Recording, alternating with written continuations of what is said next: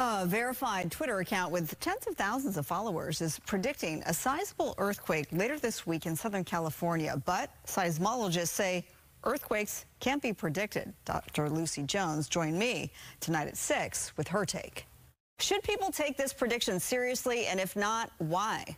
No. Seismologist Dr. Lucy Jones reacting to this tweet from Quake Prediction. A verified account predicting a 5.2 magnitude earthquake is likely to hit Southern California near San Diego around 8 a.m. this Thursday, August 10th. The tweet getting a lot of attention, but Dr. Jones, who has dedicated her life's work to studying earthquakes, says if earthquakes could accurately be predicted, she'd be a whole lot richer. I sometimes say trust the scientists' ambition. We figured out how to predict earthquakes reliably.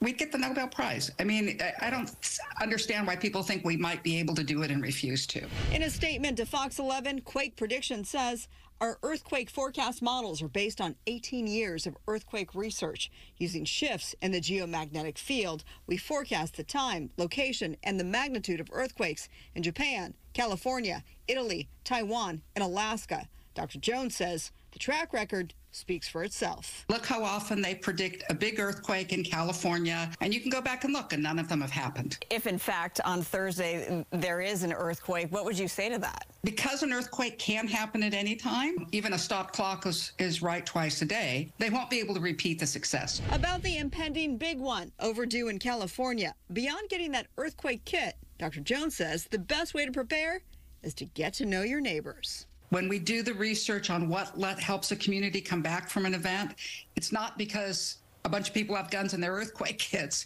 It's because people are working with their neighbors and make it a reason that people want to stay. Dr. Jones reminds us small earthquakes happen every day in California. Quakes in the magnitude 3 range are common. We see those come across quite often. We are in earthquake country. Wish we knew a whole lot more about them, but unpredictable. Okay.